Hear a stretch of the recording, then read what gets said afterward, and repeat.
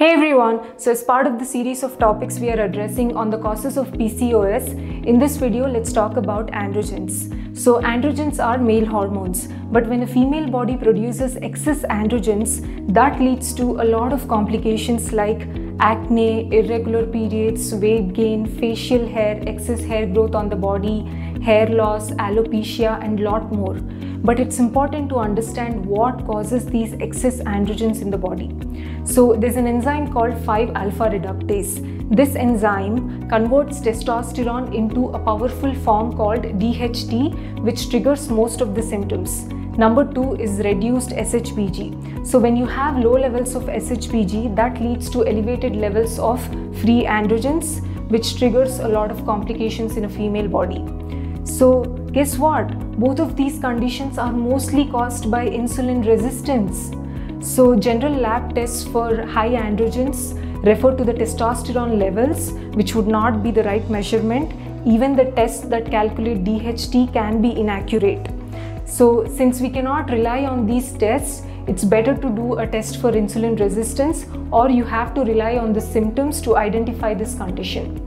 But rather than focusing on these external symptoms of high androgens, it's better to deal with insulin resistance. But if your symptoms are bothering you too much, then there are some plant-derived herbs that can be really beneficial to lower your testosterone levels and control these symptoms. But the problem is most of these things that I'm going to recommend are not available in all the countries, but you can always look for what's available for you. So number 1 is green tea. Green tea actually inhibits 5-alpha reductase enzyme, and it also increases SHBG levels. But the problem is you have to watch out for caffeine content, because high levels of caffeine can lead to negative effects. So I recommend take 1 or maximum 2 cups a day. Number 2 is spearmint tea. Spearmint tea actually reduces your free testosterone levels, and it also helps in reducing the symptoms of hirsutism. Number 3 is saw palmetto. Saw palmetto is a plant-derived anti-androgenic herb. Even that inhibits 5-alpha reductase enzyme, and it's also helpful for alopecia. Then comes licorice. Licorice also helps to lower your testosterone levels, and it's considered as an anti-androgenic. And white peony, even white peony reduces the androgenic signs in the body and also lowers your testosterone levels. You can always combine licorice and white peony. That's very effective.